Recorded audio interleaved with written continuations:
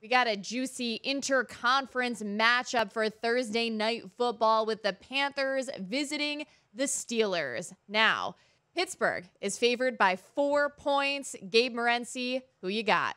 You know what? We've had a lot of bad Thursday night football games over the years. This is not going to be one of them. Two of the hottest teams in the National Football League right now. Pittsburgh on a 4-0 straight up NATS run. Carolina on a 3-0 straight up an ATS run. And how about Norv Turner and the job that Norv Turner has done? They're averaging 33 points per game during their 3-game win streak. Pittsburgh, Le'Veon who?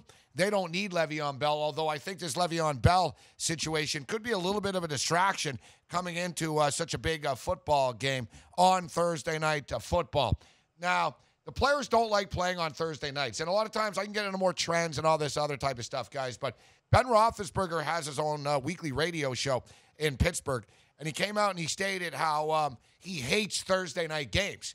And he goes, no one likes playing in Thursday night games. I know the fans like it, and the fans want to see more football, but the players hate it. And then he goes on to say, especially after a very physical division game like we had against Baltimore. It's not often, Maria, that a quarterback of a team will basically tell you, we don't want to play the game, and we're beat up. And, oh, yeah, we've got a weird running back situation in which the room is divided whether we want him back or not.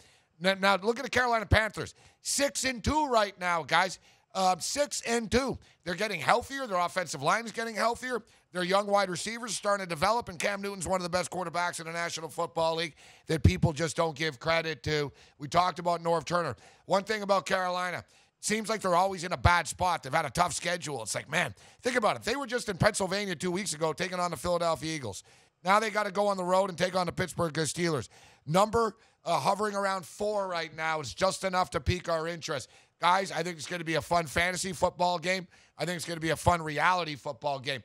Give me the Carolina Panthers plus the points and the over in a higher scoring, very entertaining football game. I can't help but wonder if Big Ben was pulling a little bit of a reverse psychology act, but Gabe likes the road team, the Panthers, Thursday night. Enjoy the game.